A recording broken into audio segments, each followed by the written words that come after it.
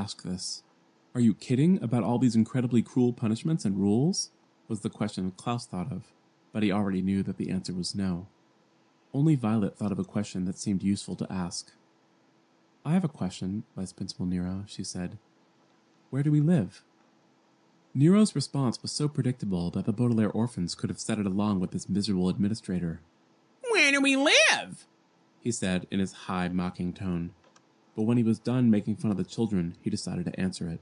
We have a magnificent dormitory here at Prufrock Prep, he said. You can't miss it.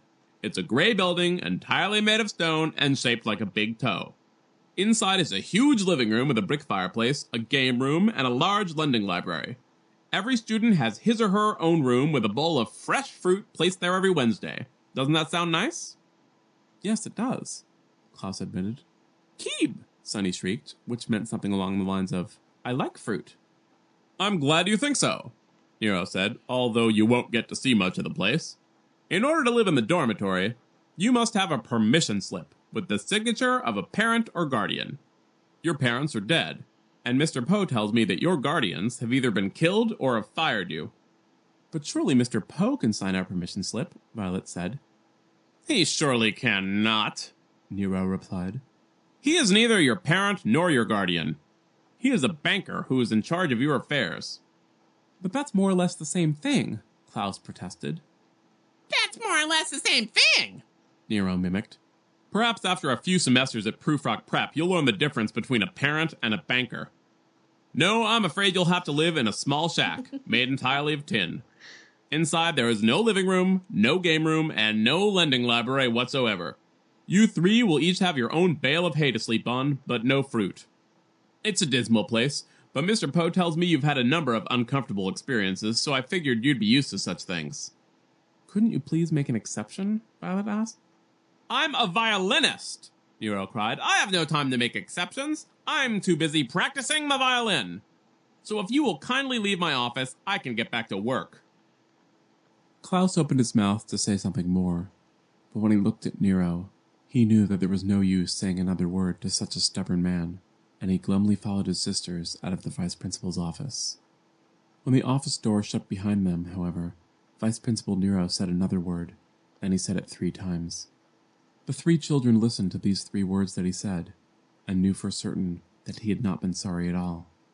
For as soon as the Baudelaires left the office and Nero thought he was alone, he said to himself, he. Now, the vice principal of Prufrock Preparatory School did not actually say the syllables he, of course. Whenever you see the words he in a book, or ha, or har, or he, or even ho, those words mean somebody was laughing. In this case, however, the words he cannot really describe what Vice Principal Nero's laugh sounded like. The laugh was squeaky, and it was wheezy, and it had a rough, crackly edge to it, as if Nero were eating tin cans as he laughed at the children. But most of all, the laugh sounded cruel. It is always cruel to laugh at people, of course, although sometimes if they are wearing an ugly hat, it is hard to control yourself. But the Baudelaires were not wearing ugly hats.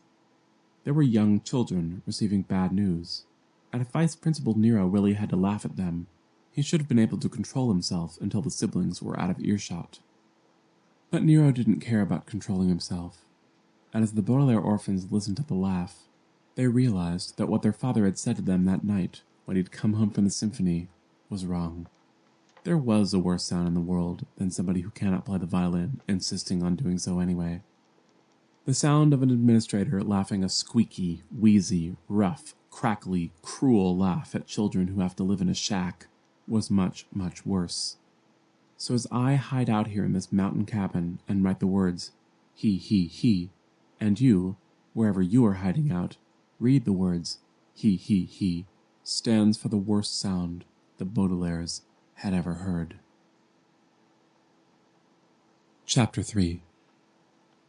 The expression making a mountain out of a molehill simply means making a big deal out of something that is actually a small deal, and it is easy to see how this expression came about. Molehills are simply mounds of earth serving as condominiums for moles. and they have never caused anyone any harm except for maybe a stubbed toe if you were walking through the wilderness without any shoes on. Mountains, however, are very large mounds of earth and are constantly causing problems. They are very tall, and when people try to climb them, they often fall off or get lost and die of starvation. Sometimes two countries fight over who really owns a mountain, and thousands of people have to go to war and come home grumpy or wounded. And, of course, mountains serve as homes to mountain goats and mountain lions, who enjoy attacking helpless picnickers and eating sandwiches or children. So when someone is making a mountain out of a molehill, they are pretending that something is as horrible as a war or a ruined picnic when it is really only as horrible as a stubbed toe. When the Baudelaire orphans reached the shack where they were going to live, however, they realized that Vice Principal Nero hadn't been making a mountain out of a molehill at all when he had said that the shack was a dismal place. If anything, he had been making a molehill out of a mountain. It was true that the shack was tiny, as Nero had said, and made of tin, and it was true that there was no living room, no game room, and no lending library. It was true that there were 3 bales of hay instead of beds, and that there was absolutely no fresh fruit in sight. But Vice Principal Nero had left out a few details in his description, and it was these details that made the shack even worse. The first detail the Baudelaires noticed was that the shack was infested with small crabs, each one about the size of a matchbox, scurrying around the wooden floor with their tiny claws snapping in the air. As the children walked across the shack to sit glumly on one of the bales of hay, they were disappointed to learn that the crabs were territorial, a word which here means unhappy to see small children in their living quarters. The crabs gathered around the children and began snapping their claws at them. Luckily, the crabs did not have very good aim, and luckily, their claws were so small that they probably wouldn't hurt any more than a good strong pinch. But even if they were more or less harmless, they did not make for a good shack. When the children reached the bale of hay and sat down, tucking their legs up under them to avoid the snapping crabs, they looked up at the ceiling and saw another detail Nero had neglected to mention. Some sort of fungus was growing on the ceiling, a fungus that was light tan and quite damp. Every few seconds, small drops of moisture would fall from the fungus with a plop, and the children had to duck to avoid getting light tan fungus juice on them. Like the small crabs, the plop-ing fungus did not appear to be very harmful, but also like the small crabs, the fungus made the shack even more uncomfortable than the vice principal had described it. And lastly, as the children sat on the bale of hay with their legs tucked beneath them and ducked to avoid fungus juice, they saw one more harmless but unpleasant detail of the shack that was worse than Nero had led them to believe, and that was the color of the walls. Each tin wall was bright green, with tiny pink hearts painted here and there as if the shack were an enormous, tacky Valentine's Day card instead of a place to live, and the Baudelaires found that they would rather look at the bales of hay, or the small crabs on the floor, or even the light tan fungus on the ceiling than the ugly walls. Overall, the shack was too miserable to serve as a storage place for old banana peels, let alone as a home for 3 young people. And I confess that if I had been told that it was my home, I probably would have lain on the bales of hay and thrown a temper tantrum. But the Baudelaires had learned long ago that temper tantrums, however fun they may be to throw, rarely solve whatever problem is causing them. So, after a long, miserable silence, the orphans tried to look at their situation in a more positive light. "This isn't such a nice room," Violet said finally. "But if I put my mind to it, I bet I can invent something that can keep these crabs away from us." "And I'm going to read up on this light tan fungus," Klaus said. "Maybe the dormitory library has information on how to stop it from dripping." "Austere," Sonny said, which meant something like, "I bet I can use my 4 sharp teeth to scrape this paint away and make the walls a bit less ugly." Klaus gave his baby sister a little kiss on the top of her head. "At least we get to go to school," he pointed out. "I've missed being in a real classroom." "Me too," Violet agreed. "And at least we'll meet some people our own age. We've only had the company of adults for quite some time." "Wanik," Sonny said, which probably meant, "and learning secretarial skills is an exciting opportunity for me, although I should really be in nursery school instead." "That's true," Klaus said, "and who knows? Maybe the advanced computer really can keep Count Olaf away, and that's the most important thing of all." "You're right," Violet said. "Any room that doesn't have Count Olaf in it is good enough for me." "Olo," Sonny said, which meant, "even if it's ugly, damp, and filled with crabs." The children sighed and then sat quietly for a few moments. The shack was quiet, except for the snapping of tiny crab claws, the plop of fungus, and the sighs of the Baudelaires as they looked at the ugly walls. Try as they might, the youngsters just couldn't make the shack into a molehill. No matter how much they thought of real classrooms, people their own age, or the exciting opportunity of secretarial skills, their new home seemed much, much worse than even the sorest of stubbed toes. Well, Klaus said after a while, it feels like it's about lunchtime. Remember, if we're late, they take away our cups and glasses, so we should probably get a move on. Those rules are ridiculous, Violet said, ducking to avoid a plop. Lunchtime isn't a specific time, so you can't be late for it. It's just a word that means around lunch. I know, Klaus said. And the part about Sunny being punished for going to the administrative building when she has to go there to be Nero's secretary is completely absurd. Calc, Sunny said, putting her little hand on her brother's knee. She meant something like, don't worry about it, I'm a baby, so I hardly ever use silverware. It doesn't matter that it'll be taken away from me. Ridiculous rules or not, the orphans did not want to be punished, so the three of them walked gingerly, the word gingerly here means avoiding territorial crabs, across the shack and out onto the brown lawn. Gym class must have been over because all the running children were gone, and this only made the Baudelaires walk even more quickly to the cafeteria. Several years before this story took place, when Violet was 10 and Klaus was 8 and Sunny was not even a fetus, the Baudelaire family went to a county fair in order to see a pig that their Uncle Elwyn had entered in a contest.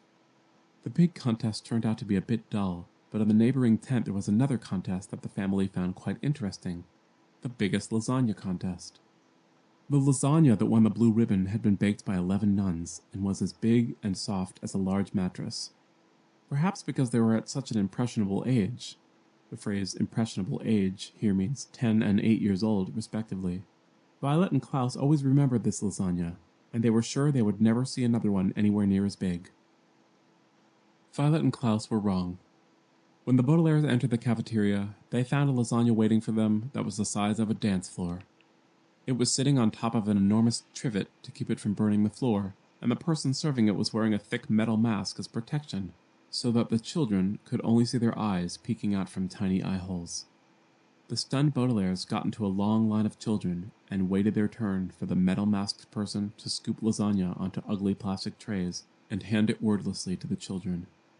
After receiving their lasagna, the orphans walked further down the line and helped themselves to green salad, which was waiting for them in a bowl the size of a pickup truck. Next to the salad was a mountain of garlic bread, and at the end of the line was another metal-masked person, handing out silverware to the students who had not been inside the administrative building. The Baudelaires said thank you to the person, who gave them a slow metallic nod in return. They took a long look around the crowded cafeteria.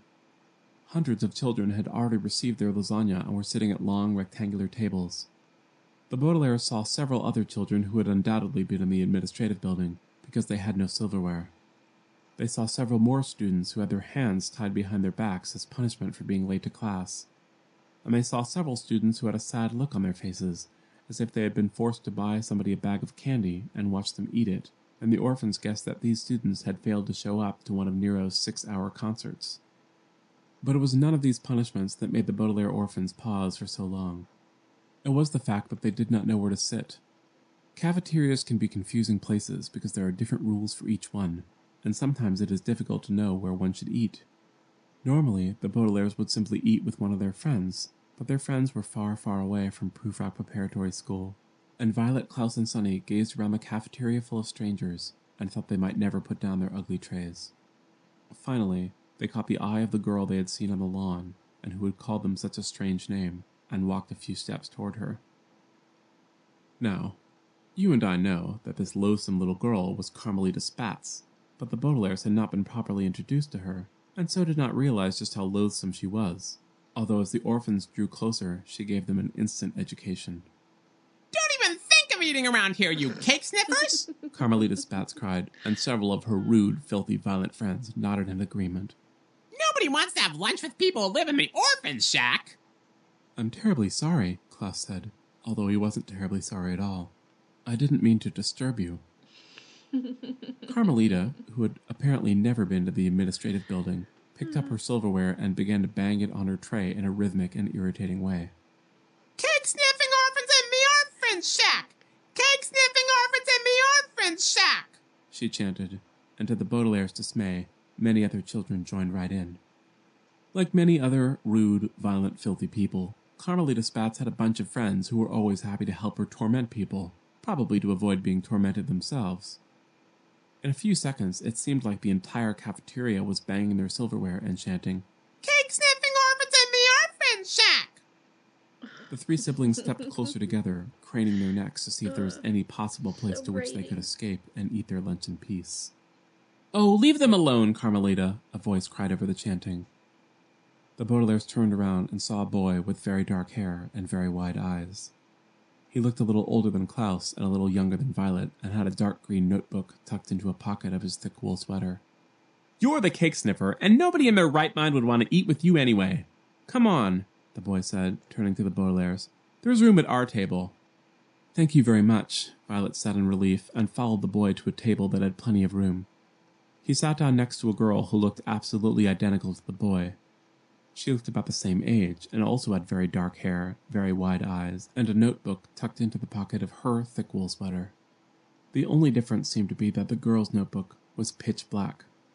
Seeing two people who looked so much alike is a little bit eerie, but it was better than looking at Carmelita Spatz, so the Baudelaires sat down across from them and introduced themselves. "I'm Violet Baudelaire," said Violet Baudelaire, "and this is my brother Klaus and our baby sister Sunny." "It's nice to meet you," said the boy. "My name is Duncan Quagmire, and this is my sister Isadora. And the girl who was yelling at you, I'm sorry to say, was Carmelita Spatz." "She didn't seem very nice," Klaus said. "That is the understatement of the century," Isadora said. "Carmelita Spatz is rude, filthy, and violent, and the less time you spend with her, the happier you will be." "Read the Baudelaires the poem you wrote about her," Duncan said to his sister. "You write poetry?" Klaus asked. He had read a lot about poets, but he had never met one. "Just a little bit," Isadora said modestly. "I write poems down in this notebook. It's an interest of mine." "Sappho!" Sunny shrieked, which meant something like, "I'd be very pleased to hear a poem of yours." Klaus explained to the Quagmires what Sunny meant, and Isadora smiled and opened her notebook. "It's a very short poem," she said. "Only 2 rhyming lines." "That's called a couplet," Klaus said. "I learned that from a book of literary criticism." "Yes, I know," Isadora said, and then read her poem, leaning forward so Carmelita Spatz would not overhear. "I would rather eat a bowl of vampire bats than spend an hour with Carmelita Spatz." The Baudelaires giggled and then covered their mouths so nobody would know they were laughing at Carmelita. "That was great," Klaus said. "I liked the part about the bowl of bats." "Thanks," Isadora said. "I would be interested in reading that book of literary criticism you told me about. Would you let me borrow it?" Klaus looked down. "I can't," he said. "That book belonged to my father, and it was destroyed in a fire." The Quagmires looked at one another, and their eyes grew even wider. "I'm very sorry to hear that," Duncan said. "My sister and I have been through a terrible fire, so we know what that's like. Did your father die in the fire?" "Yes, he did," Klaus said. "And my mother, too." Isadora put down her fork, reached across the table, and patted Klaus on the hand. Normally, this might have embarrassed Klaus a little bit, but under the circumstances it felt perfectly natural. "I'm so sorry to hear that," she said. "Our parents died in a fire as well. It's awful to miss your parents so much, isn't it?" "Blony," Sunny said, nodding. "For a long time," Duncan admitted. "I was afraid of any kind of fire. I didn't even like to look at stoves." Violet smiled. "We stayed with a woman for a while, our Aunt Josephine, who was afraid of stoves. She was afraid that they might explode." "Explode?" Duncan said. "Even I wasn't afraid as all that. Why aren't you staying with your Aunt Josephine now?" Now it was Violet's turn to look down, and Duncan's turn to reach across the table and take her hand. "She died too," Violet said. "To tell you the truth, Duncan, our lives have been very topsy-turvy for quite some time." "I'm very sorry to hear it," Duncan said, "and I wish I could tell you that things will get better here. But between Vice Principal Nero playing the violin, Carmelita Spatz teasing us, and the dreadful orphan's shack, Prufrock Prep is a pretty miserable place." "I think it's awful to call it the orphan's shack," Klaus said. "It's a bad enough place without giving it an insulting nickname." "The nickname is more of Carmelita's handiwork, I'm sorry to say," Isadora said. "Duncan and I had to live there for 3 semesters because we needed a parent or guardian to sign our permission slip, and we didn't have one." "That's the same thing that happened to us," Violet cried. And when we asked Nero to make an exception, he said he was too busy practicing the violin, Isadora said, nodding as she finished Violet's sentence. He always says that. Anyway, Carmelita called it the orphan shack when we were living there, and it looks like she's going to keep on doing it. Well, Violet sighed, Carmelita's nasty names are the least of our problems in the shack. How did you deal with the crabs when you lived there? Duncan let go of her hand to take his notebook out of his pocket. I use my notebook to take notes on things, he explained. I plan to be a newspaper reporter when I get a little older, and I figure it's good to start practicing. Here it is, notes on the crabs. They're afraid of loud noises, you see, so I have a list of things we did to scare them away from us. Afraid of loud noises, Violet repeated, and tied her hair up in a ribbon to keep it out of her eyes. When she ties her hair up like that, Klaus explained to the Quagmires, it means she's thinking of an invention. My sister is quite an inventor. How about noisy shoes? Violet said suddenly. If we took small pieces of metal and glued them to our shoes, then wherever we walked we would make a loud noise, and I bet we'd hardly ever see those crabs. Noisy shoes, Duncan cried. Isadora and I lived in the orphan shack all that time and never thought of noisy shoes. He took a pencil out of his pocket and wrote noisy shoes in the dark green notebook, and then turned a page. I do have a list of fungus books that are in the school library, if you need help with that tan stuff on the ceiling. Zotwal, Sonny shrieked. We'd love to see the library, Violet translated. It sure is lucky that we ran into you two twins. Duncan's and Isadora's faces fell, an expression which does not mean that the front part of their heads actually fell to the ground. It simply means that the two siblings suddenly looked very sad. What's wrong? Klaus asked. Did we say something that upset you? Twins, Duncan said, so softly that the Baudelaires could barely hear him. You are twins, aren't you? Violet asked. You look just alike. We're triplets, Isadora said sadly. I'm confused, Violet said. Aren't triplets 3 people born at the same time? We were 3 people born at the same time, Isadora explained, but our brother Quigley died in the fire that killed our parents. I'm very sorry to hear that, Klaus said. Please forgive our calling you twins. We meant no disrespect to Quigley's memory. Of course you didn't, Duncan said, giving the Baudelaires a small smile. There's no way you could have known. Come on, if you're done with your lasagna, we'll show you the library. And maybe we can find some pieces of metal, Isadora said, for noisy shoes. The Baudelaire orphans smiled, and the 5 of them bussed their trays and walked out of the cafeteria. The library turned out to be a very pleasant place, but it was not the comfortable chairs, the huge wooden bookshelves, or the hush of people reading that made the 3 siblings feel so good as they walked into the room. It is useless for me to tell you about the brass lamps in the shapes of different fish, or the bright blue curtains that rippled like water as a breeze came in from the window, because although these were wonderful things, they were not what made the 3 children smile. The Quagmire triplets were smiling too, and although I have not researched the Quagmires nearly as much as I have the Baudelaires, I can say with reasonable accuracy that they were smiling for the same reason. It is a relief, in hectic and frightening times, to find true friends, and it was this relief that all 5 children were feeling as the Quagmires gave the Baudelaires a tour of the Prufrock Library. Friends can make you feel like the world is smaller and less sneaky than it really is, because you know people who have had similar experiences, a phrase which here means having lost family members in terrible fires and lived in the orphan shack.